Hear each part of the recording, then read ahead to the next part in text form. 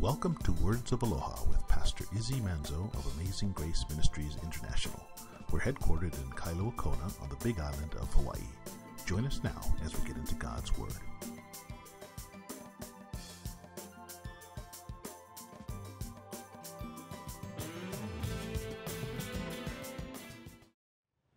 Father, we thank you so much, Lord, for our time together today. Father, we think of all of those who are suffering today, Lord, and we think of those who are rejoicing today, Father, and we would just ask that you would bless each one in your own special way, Lord. We know that 3,000 years ago, Father God, that you anointed David to preach your word, Lord, to write your word, to share your word with us, Father. And he wrote, "How excellent is your loving kindness, O God. Therefore the children of men put their trust under the shadow of your wings." So, Father, we just give you all of our faith. We give you all of our love. We give you this time with you together, with those of us who love you, Lord. We think of those who wanted to be here this morning but couldn't make it. We thank you, Father, for those who came for breakfast today. We thank you, Lord, for the privilege of serving you, to live our lives each and every day, knowing that no matter what happens tomorrow, we can put our trust in you. I ask, Lord, that you would anoint my brother Aaron, Father, as you did Moses and David and Joshua and so many people in the Bible, Lord, that you blessed with your anointing, that he would exhort us, Lord, that he would edify us this morning with your word, that you would speak through him, Lord, the things that you would have us to know. Help us, Lord, to apply those things to our lives. Help us to be a blessing to those around us. And we give you all the praise and all the glory. In the name of Christ, our Lord and Savior, we pray. And all God's children say, Amen. Amen. Thank you, Barnabas. All right, I'm going to get rid of these things. I'll see if I can deal with the glare. How many of you guys have had a moment in your life where you thought, God, what are you doing here? You clearly made a mistake. Anybody had that moment? I certainly have. Sometimes it's things that I've kind of watched. How many of you have had a moment where you're reading the Bible and you go, what? Anybody had that? We're going to have one of those moments today. We're gonna get in the book of Acts chapter 5, and we're gonna look at Ananias and Sapphira, and we'll get there in a minute. But we're also gonna spend a little time in John 6, and but I wanted to start by asking you if just want you to think for a moment on something that, if I say the word phony or fake, something kind of counterfeit, something come to mind. You don't have to share it right now. Just ponder that for a minute. I think about a friend of mine who has a pizzeria down south, and couple months ago, he got a $100 bill, except it really wasn't a $100 bill. If you looked at it, from a distance, it looked like the real deal. But when you look closely, it said, "For movies only." Really small print, right? So it got treated like $100. They gave him $100 worth of pizza. That's a lot of pizza. But they didn't really have $100 at the end of it. It was fake. It wasn't the real deal.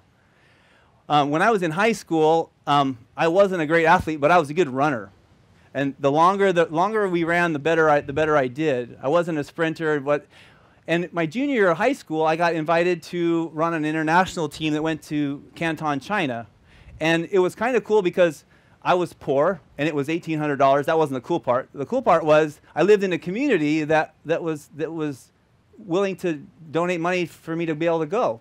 So I didn't have the $1,800, but I was able. Lord provided for me to be able to go, and it was my first time out of the country. And I grew up in a town. Actually, I grew up outside of a town of 3,000 people. Pretty small, a lot smaller than Kona, right? And the first place we go, Hong Kong, 10 million people, I think, at the time. They're like the sights and the smells, and it's like, this is very different, right? And then we went to China, and we did our racing there. One of the stops that we made was in Seoul, Korea.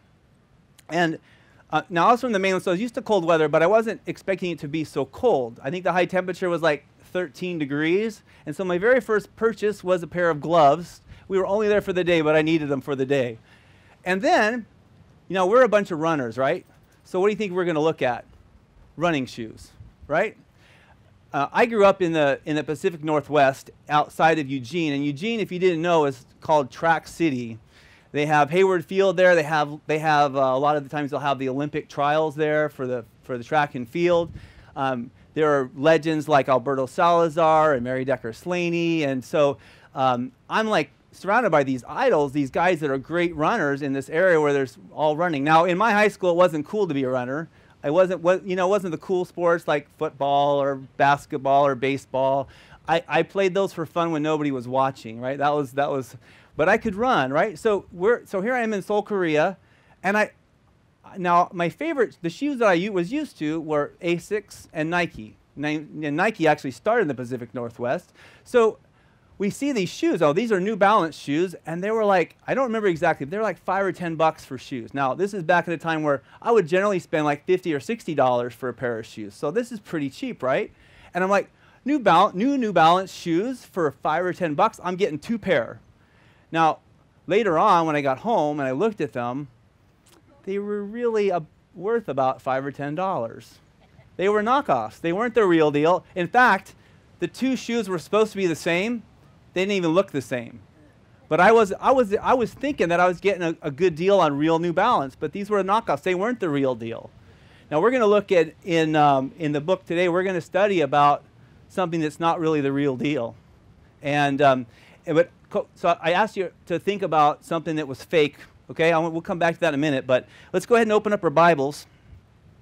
Now let me give you. We're going to be in Acts, but let me just tell you a little bit about where we're at, because do you guys remember who wrote the book of Acts? Luke. That's right. Luke. I love Luke. Luke wrote 2 volumes. His first book, the Gospel of Luke, is all about Jesus, his life, the ministry, his death and resurrection.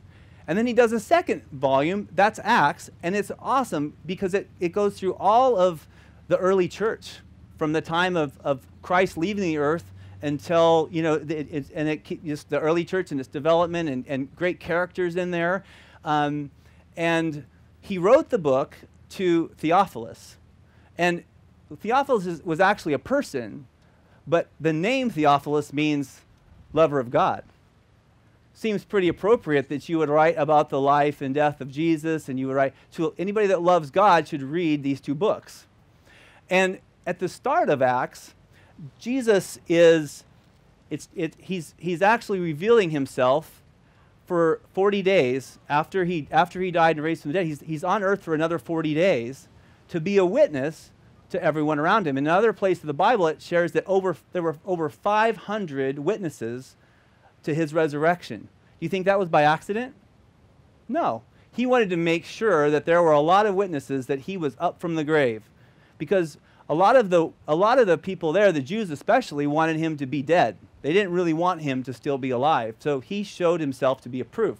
Now it's interesting that he chose 40 days before he goes into heaven, because I don't know if you've noticed there are numbers in the Bible that have significance. And 40 is kind of an interesting one, because do you remember how many days during the time of the flood, how many days and nights did it rain? 40. Okay? There are others, but I'm going to focus on 3 people do you guys remember when Jesus took his Peter, James, and John, the inner circle, he takes them up to the Mount of Transfiguration. Do you remember when he goes up there? Who else was there? Who joins them at the scene? Do you remember? Elijah and Moses. Well, it's interesting because Jesus, Moses, and Elijah all have the number 40 involved with them. I'll explain. Elijah, on his way to Mount Horeb during his ministry, fasts for 40 days. Moses, his life is 120 years, and it's kind of broken down into 40 years and 40 years and 40 years. First 40 years, he's in the Pharaoh's household. He kills a soldier, remember that? And then he flees for his life. He goes to Midian, and he spends 40 years preparing to lead the people out of Israel by, what was he taking care of? Do you remember? Sheep. In other words, he was busy dealing with stupid animals so that he could be ready to lead stupid people through the desert. So they spend, how many years were they in the desert? 40 years. For 40 years, he's leading these people. Now, remember, he goes up to Mount Sinai, and he's on there for how many days? 40 days. He's fasting for that time. You'd think the Lord would feed him during that time, but he said, "No, you're gonna bring down the law for me." So he comes down, And he and what does he do the first time he comes off the hill? He sees the people in sin, and what does he do? Throws them down. He's got these tablets in his hands. He throws them down. They break. Not a good thing, because you know what has to happen? He's got to go back up the hill. How many days and nights do you think he fasts for that one? 40. Another 40 days of fasting. Then he comes down with the law. Now it's interesting because when so the day he comes back and delivers the law, remember, the law is a standard that brings us death, because it's a standard that we can't match up to, right? So he comes down. Do you remember? So when he comes down off the mountain, there were 3,000 people that died that day. God judged them. Now it's interesting because we're going to talk about the Holy Spirit today, and when Jesus ascended after 40 days, and it's interesting because I don't know if you remember this or noticed this before, but he actually ascends into heaven from the Mount of Olives, which was a spot where Jesus would spend a lot of his time. At night, many times, he didn't have a house. Sometimes people say, oh, Jesus had a house and he was rich and he had this.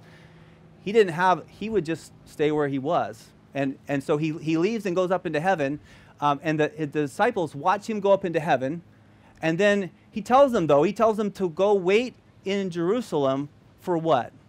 What are they supposed to wait for? The Holy Spirit, that's right.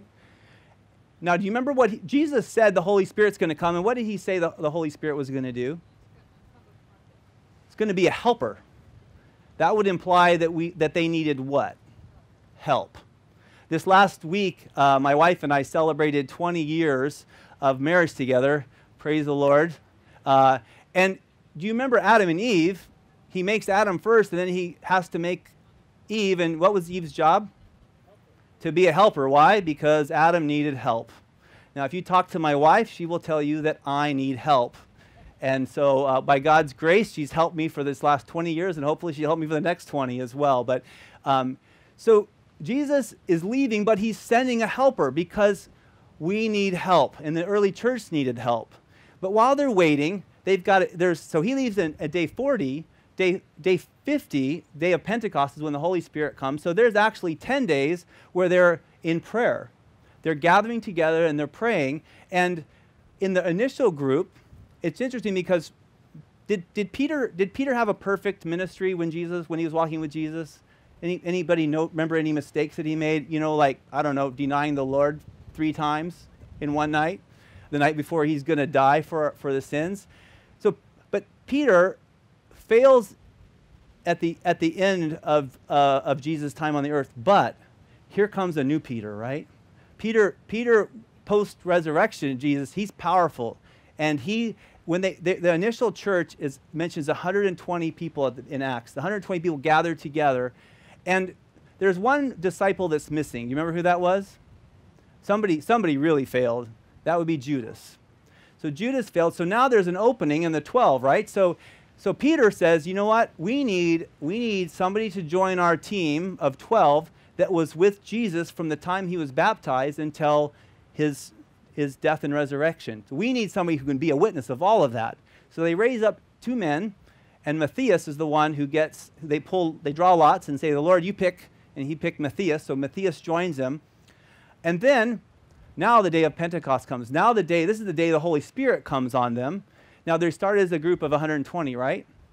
So they come down, and suddenly they're speaking in tongues of fire, right? That's what Acts describes as tongues of fire that come onto them, and they are praising the Lord in all kinds of languages, all from all around the world.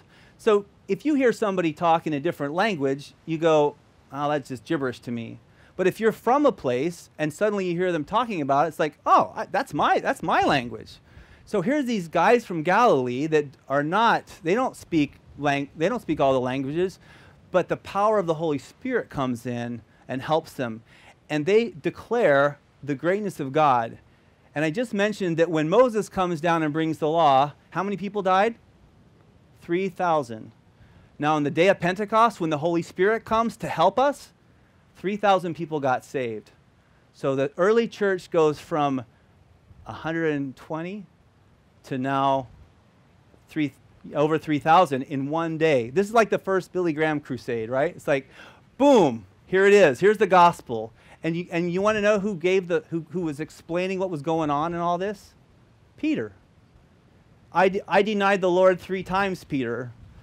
This is the new guy. He recognized that the Lord was his strength. And now he's got the Holy Spirit to help him and to bring him into the power and to declare the good news. You remember what the good news is? Jesus came. Jesus came and paid for my sins, and now he's alive. Now we can have our sins paid for.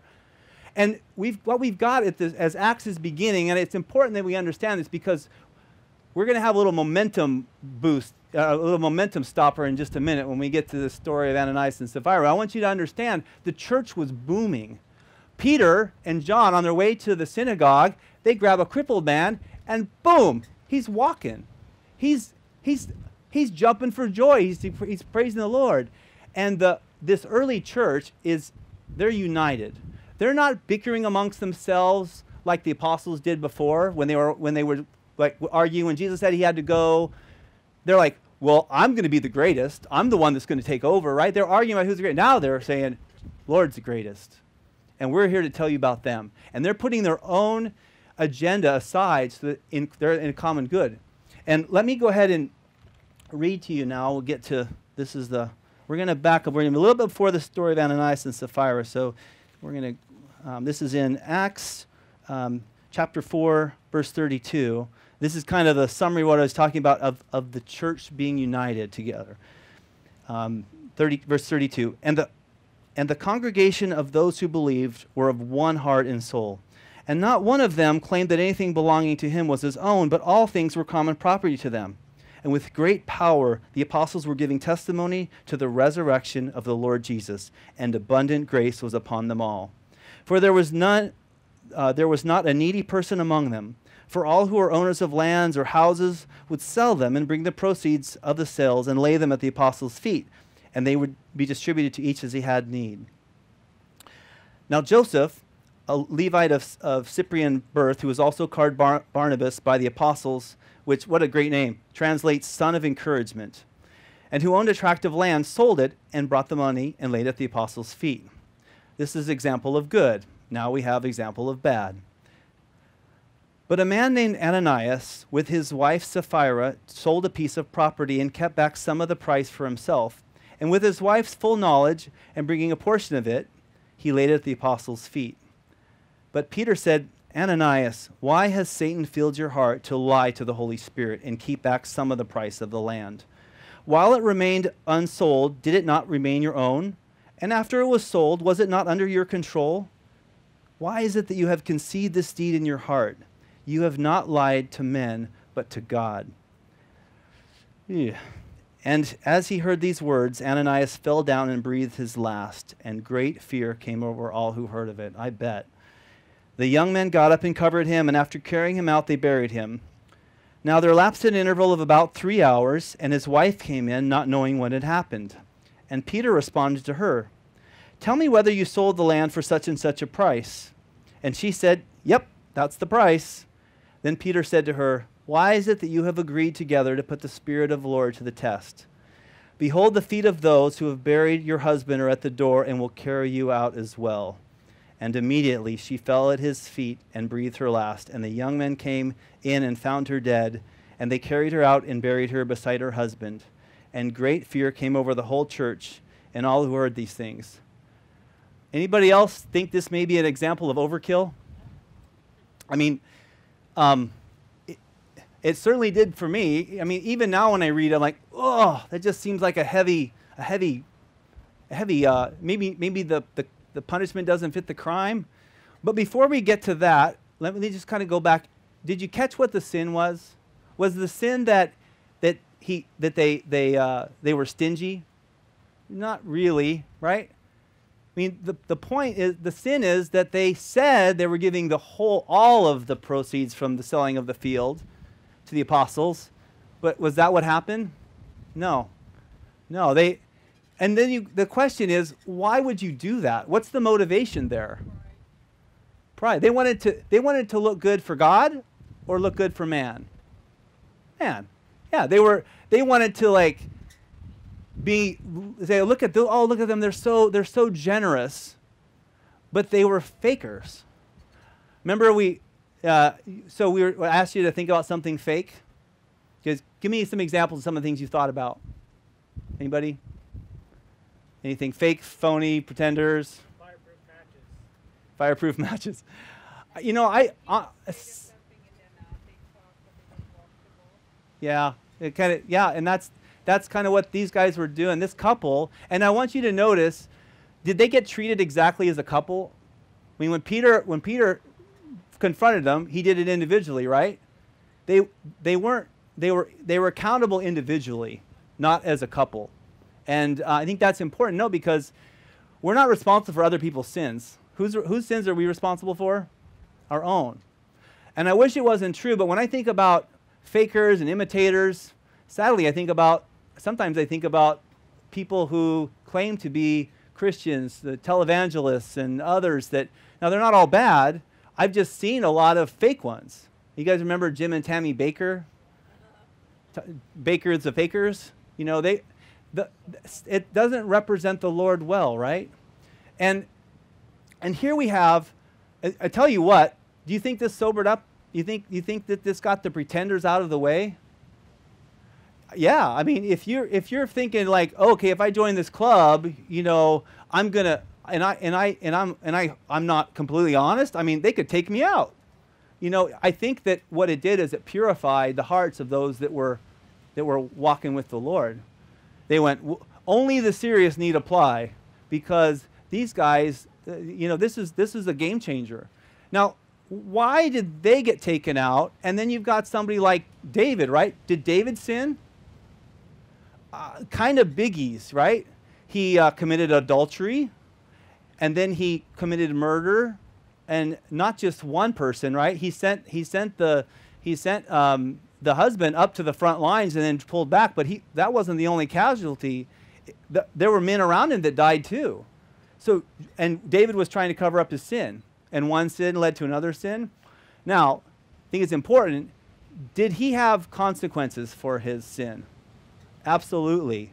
You read about the life of David, and he had some family problems. And some of the things that he did in private were done to him in public. But what does the Bible say about David's heart? He had a heart after God. And I think that when you ask the question, why did Ananias and Sapphira, why did they get taken out? I think that, one, it's because God takes his church very seriously. He wants us to represent him. Now, are we sinners? Do we miss the mark? Absolutely. And the Bible is full of, you know, people that are seeking to be after God that are flawed. But the point is, do you have a heart to follow the Lord and to follow Jesus and to be led by the Holy Spirit, or are you on your own agenda? These two were on their own agenda. They were fakers. They weren't the real deal. And when you look at David, David had a heart after God. So he repented, right? He said, I have sinned, and now, Lord, please forgive me. And he did forgive him. Now, he doesn't always remove the consequences. Remember Peter? Peter denied the Lord 3 times. Were there any consequences for him? Yeah. The secular historians tell us that wherever he went, people would cock-a-doodle-doo at him, right? Just remind him of his falling short and not making it to the, you know, that he denied the Lord. Now, if I was him, I would say, you want to go walk on water with me right now? Right? Because what did Peter do? He walked on water. Now, when was he successful at doing that? Had his eyes on Jesus. And I think that's the thing when, you know, this is the early church getting started, and God's looking for real worshipers, those that would seek him not on Sundays or not on Saturdays, but 7 days a week. And these guys as a group were on fire for the Lord. They were full of the Holy Spirit. They were doing miracles. In fact, let me just read you. I'm going to keep reading from where we were just at. So great, I just mentioned great fear has filled them. Everybody's like, uh-oh, the Lord can zot you if you're a faker. Better not go if I'm not in it to win it, right? So verse 12, at the at the hands of the apostles, many signs and wonders were taking place among the people, and they were all in one accord in Solomon's portico. But none of the rest dared to associate with him. However, the people held him in high esteem, and all the more believers in the Lord. Multitudes of men and women were constantly added to their number, to such an extent that they even carried the sick out to the streets and laid them on cots and pallets, so that when Peter came by, at least his shadow might fall on any one of them. And also the people from the cities in the vicinity of Jerusalem were coming together, bringing people who were sick or afflicted with unclean spirits, and they were all being healed. So it's interesting because on the one side, you've got people being like, oh, I don't know if I want to join, but that's the half-hearted. What do you see as the theme here? Is the church growing or shrinking? It's growing. It's continuing to grow because these guys are being led by the Holy Spirit. These are the true worshipers that are representing, and that's who we want to model ourselves after. We don't want to be the Ananias and Sapphira. We want to be the Peter and the the Peter and the Paul. If you keep reading in Acts, you'll be introduced to the character Saul, who with an encounter in Jesus, he goes from being a persecutor and a killer of Christians to what? He's joining the club. He's joining the club. He's going to lay down his life, and he's going to suffer, but he's going to do it because he believes in Jesus, and he's letting Jesus be Lord and Savior.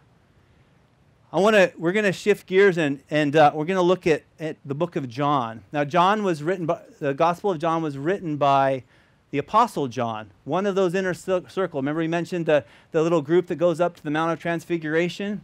John was in that group, and he tells his gospel is about Jesus as well, about the life and the ministry. And it's interesting because what we're going to look at now is a spot. Jesus has just fed 5,000 men, plus women and children. And the Jews are coming to him, and they're asking for a sign. What, that wasn't enough? When was the last time you fed 5,000 people? And Jesus has an interesting, because in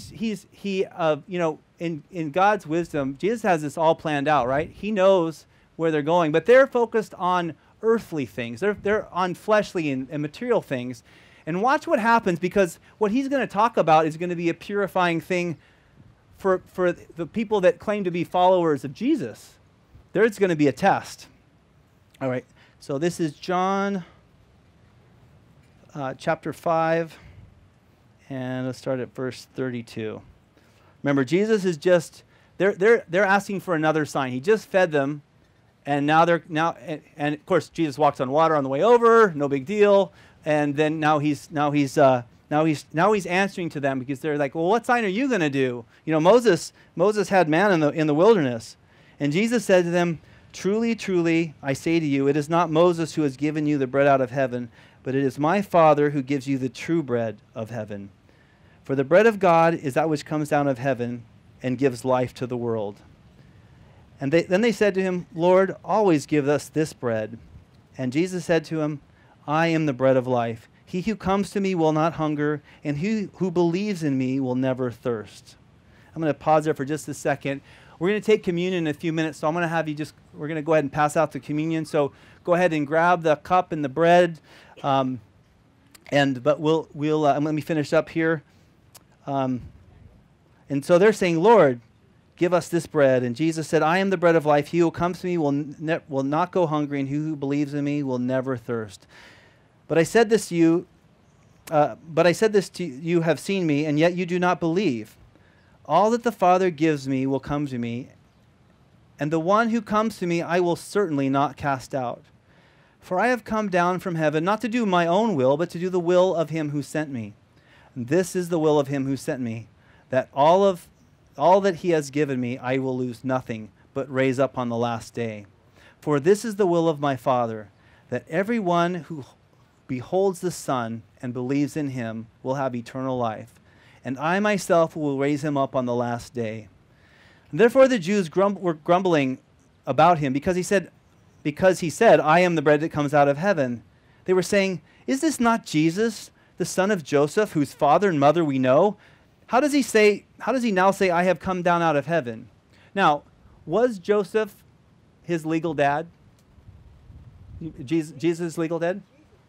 Jesus was, yeah. So Joseph was Jesus' legal dad. And that's what they're like, wait a minute, this guy has an earthly father. How is it he said he came out of heaven? But who was it? Was it Joseph that conceived with Mary? No, it was the Holy Spirit. The Holy Spirit is... So did Jesus come out of heaven?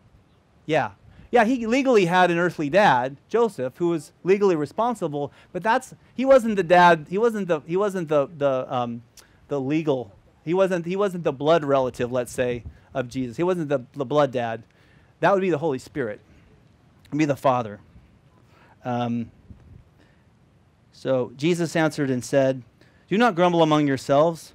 No one can come to me unless the Father who has sent me draws him, and I will raise him up on the last day. It is written in the prophets, and they shall all be taught of God, and everyone who has heard and learned about the Father comes to me. Not that anyone who has seen the Father, except the one who is from God, he has seen the Father. Truly, truly, I say to you, he who believes has eternal life. I am the bread of life. Your fathers ate the manna in the wilderness, and they died. This is the bread which comes down out of heaven, so that one may eat of it and not die. I am the living bread that came down out of heaven. If anyone eats this bread, he will live forever. And the bread also which I give for the life of the world is my flesh." Then the Jews began to argue with one another, saying, "How can this man give us his flesh to eat?" So Jesus said to them, "Truly, truly, I say to you, unless you eat the flesh of the Son of Man and drink his blood, you have no life in yourselves. He who eats my flesh and drinks my blood has eternal life, and I will raise him up on the last day. For my flesh is true food, and my blood is true drink. He who eats my flesh and drinks my blood abides in me, and I in him. As the living Father sent me, and I live because of the Father, he who eats me, he will also live because of me. This is the bread which came down out of heaven. Not as the fathers ate and died. He who eats this bread will live forever." These things he said to the people in the synagogue as he taught in Capernaum.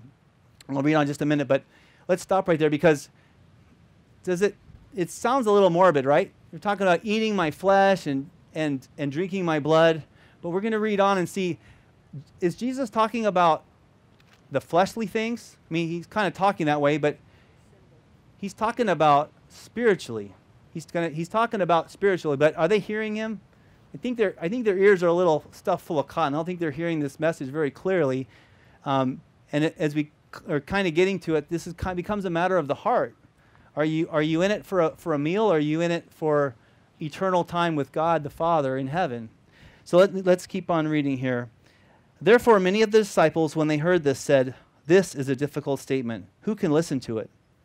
But Jesus, conscious that his disciples grumbled at this, said to them, "Does this cause you to stumble? What then if you see the Son of Man ascending to where he was before?" Which is what we just talked about at the beginning of Acts, right? There were witnesses that the disciples watched him ascend into heaven. He's kind of talking about what's going to happen while he's still on earth.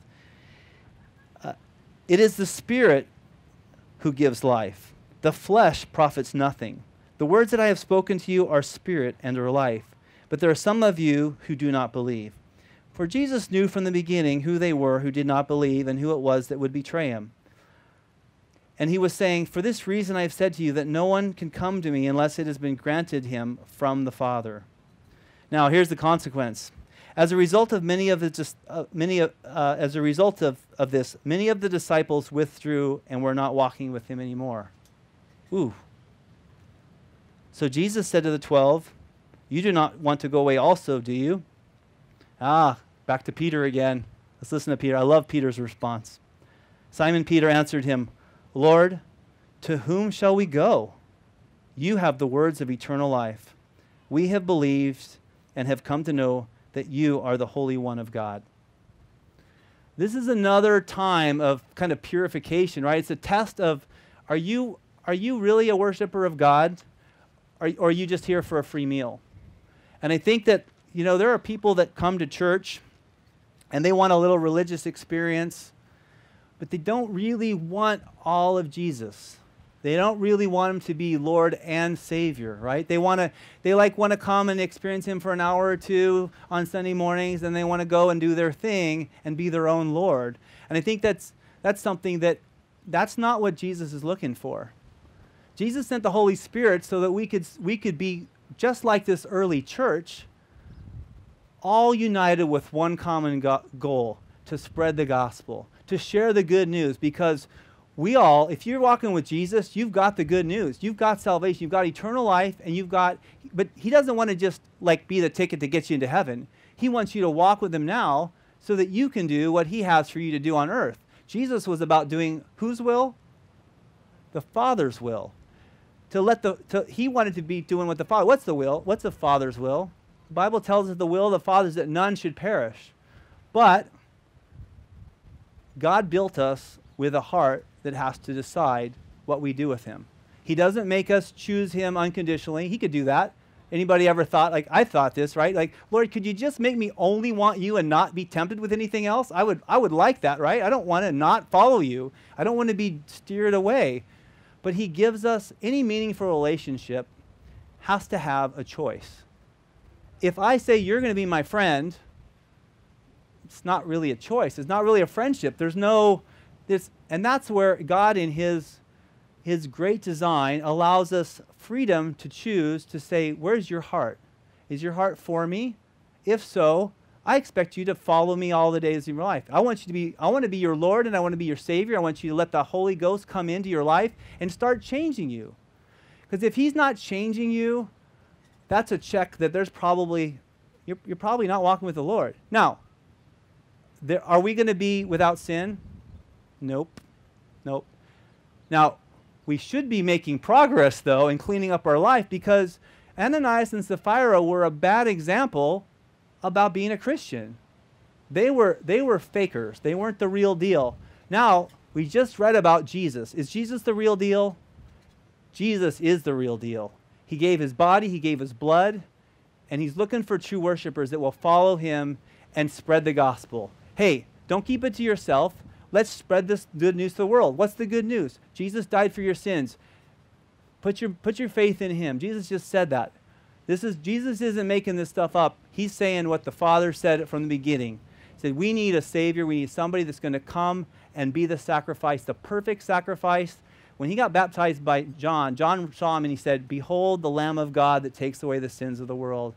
That Old Testament system that we needed sacrifices, where they take the animals, they kill all the animals. God wasn't against animals. He was trying to teach them that there was a consequence for sin, that sin created death. He separates us from God. We needed the Lamb of God. Jesus came, he lived a perfect life. Why? To pay for our sins so that we could spend forever with him. But we want to be like John and Peter and these Barnabas, guys that would give of their life and put the mission first, because that's effective gospel. When people, you can say you're a Christian, but if you walk out here and you rip somebody off, are they going to think you're walking the walk? I mean, non-Christians are probably better than anybody at knowing whether you're a Christian or not, whether you're genuine or whether you're a faker. Now you got your bread in your cup.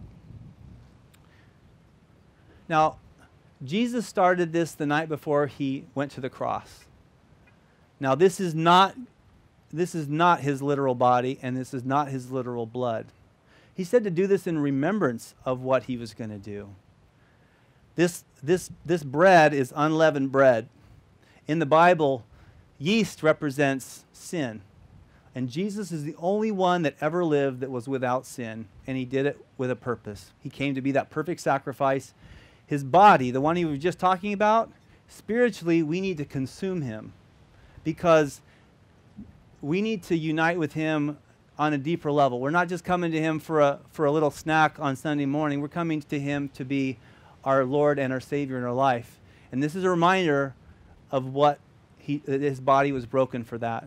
So I want you to take it, just break it. It's small, but just break it. His body was broken, and he was pummeled.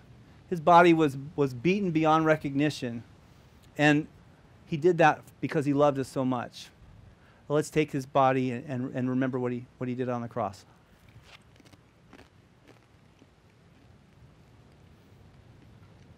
Now, as Pastor Izzy said, the Lord was smart, and when he instituted communion, he did the bread first and the juice second, so that you can start to talk again afterwards. But Jesus also said that his blood was shed, and that we're consuming his blood. Now, this isn't, again, his literal blood. It's a symbol of the blood that he shed, that perfect sacrifice that paid for your sin and paid for my sin. Let's partake.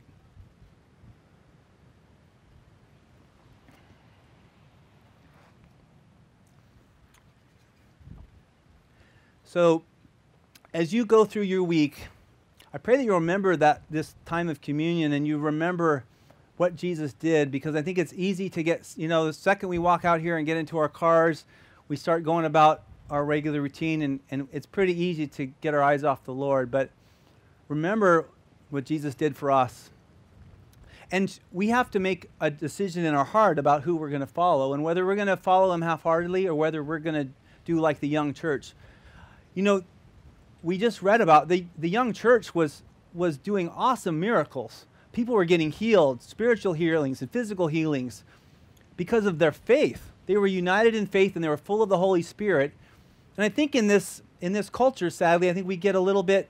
It's easy to sort of go, oh, yeah, well, I mean, I've got the Lord. I'm gonna go to heaven. I'm pretty sure. I think I am. It's like, hey, we want to hold on to that, and we want to claim God's given us power. Why did he give us the Holy Spirit? So we need a helper. It's there to help us. All we have to do is say, Lord, I'm going to follow you. Use me. And if you have that attitude in your heart, you'll be amazed at the opportunities. The Lord will open up your eyes, and you'll see, oh, this person needs help. Or this person needs encouragement. Or this person needs to know about Jesus. You know what? I'm usually pretty nervous about this, and maybe I still am, but I'm going to choose to step out of my comfort zone, and I'm going to share the good news of Christ. Pastor Izzy was teaching last week about in the book of John, right? John is like, there's a world that's perishing. Let's reach out to them. Let's help them. So let's be that. Ananias and Sapphira are examples that we don't want to follow. So let's do what the early church did. Let's gather in prayer. Let's go to each other's homes. Let's read God's word, and let's be full of the Holy Spirit, and watch what happens. We want to see what happened in this church happened in the early church. We want to go from 120 to 3,000 in one day. And we can't do that on our own, but we can if we're empowered by the Holy Spirit. All right, let's pray. Father in heaven, we thank you for this chance to look at your word. And Lord, you give us good examples of things to follow, and you also give us examples in your word of things not to follow. And so, Lord, purify our own hearts this morning.